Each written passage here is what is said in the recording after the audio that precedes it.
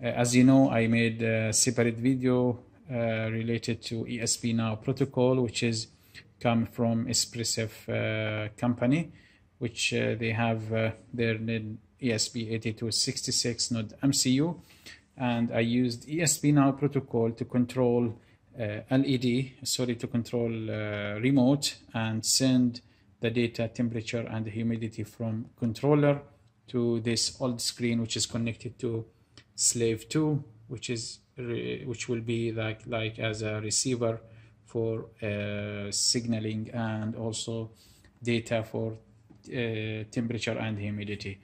As you know, in the previous video about ESP-NOW, I already make connection only between controller and slave, but now with this new version or this new series, we are going to talk about 3 NodeMcu.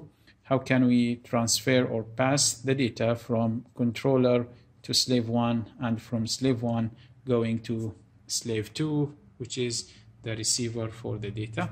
And as you know, this protocol ESP-NOW, it's a good protocol, very useful and also easy to use, which is related to Wi-Fi connection, but it doesn't need to connect with Wi-Fi router. It's only peer-to-peer connection. So in this video, we are going to talk about the combo mode, which is all these 3 ESP will be on the combo mode configuration, not slave, not controller. It will be in the combo mode, and you will see in the code now how we program it. As you know, or as you see here, I used the HT11 sensor to read temperature and humidity, and here is a push button to control the remote relay. And if I pressed here, now the relay is trigger and connect and disconnect. And you can see here also, it's clear, the temperature and the humidity. It's reading from, if I blow now, the temperature will, you see the humidity is now 42, 45. So the data is, this paper is gone. Okay, now just you see here again, you can hear, you can see also if I disconnect my slave 1 just to test if the protocol is working. Now I disconnect my slave 1. Now slave 1 is not working anymore, and the data here, as you see, will not work. As you see here, no more. Okay, now I will reconnect again.